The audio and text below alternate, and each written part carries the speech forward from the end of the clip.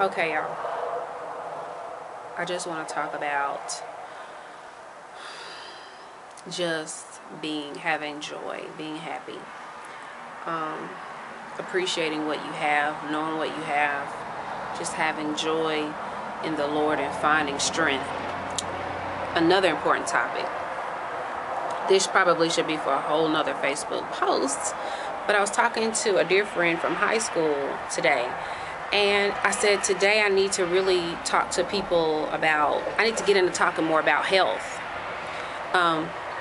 Now, I've been a substitute teacher, and I've seen PE, and PE is still, it's still PE. But you gotta, if you participated, you learned something. And what I learned is that you're supposed to, even at home ec, I need to talk about that too. Okay.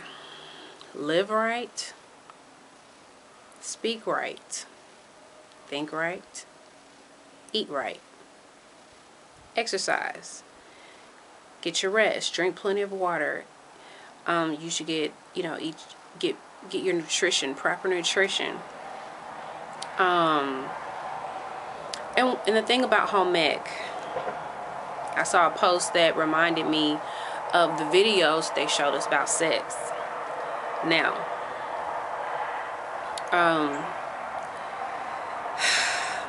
there is a reason why sex is for marriage. Sex was created for married people. So many couples are living in fear, or is he gonna leave me, or if you would just do things the right way, you don't want to have to get to take tests to see did you get anything. All I can tell you is wait until God bring you somebody. Ain't nothing wrong being single. I'm having a great time being single. I still have friends. I still have family. Like, my life is balanced. I'm happy. I don't have somebody. Let me just put it to you like this. I'm happy. And so I just want to encourage you, while you're single, to enjoy your freedom. Enjoy it. I ain't married, so I'm not going to talk about that. I'm just going to talk about how great it is to be single. It's really great. I go and come as I want to. I get strong. I do all these things that I want to do. And I can imagine that when I get with somebody, they're going to continue to, they're going to support. My husband is going to support me in the things I want to do for the Lord.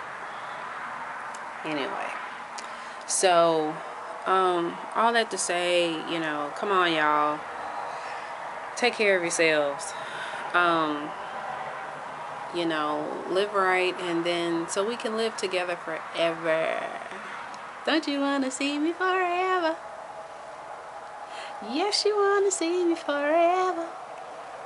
Forever, forever. No, but I love you all, and just take care of yourselves. You're so precious in God's sight. He loves you so much, and just take care. Come on, it's one you. They're cloning, but there's only one you. There's no other you. So, God loves you.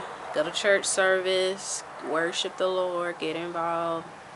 Do what you know to do to help yourself out, people. God loves you very much, and so do I. So, you have a blessed day, and I'll keep the post coming. Peace.